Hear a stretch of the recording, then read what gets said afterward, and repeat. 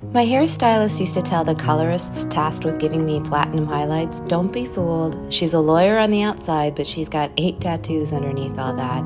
I got my first tattoo over a decade ago. I told my mom I needed some office decor and asked her to write our family name in Chinese calligraphy to hang on my wall. The next day, I brought it to a tattoo artist, and now I have my mom's artwork on my left shoulder for the rest of my life. Later, I had my mother's seal, her signature, stitched into my inner wrist and right hip, a persimmon tree branch along my rib cage. Not all of my tattoos are that thoughtful, though. I got an anchor on my left forearm just because, and the word unleashed on my left rib cage when I got divorced. 2 of my tattoos relate to men I once loved.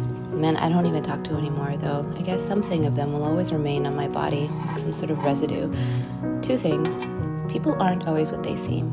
And the men I've loved, good or bad, will always be the men I've loved.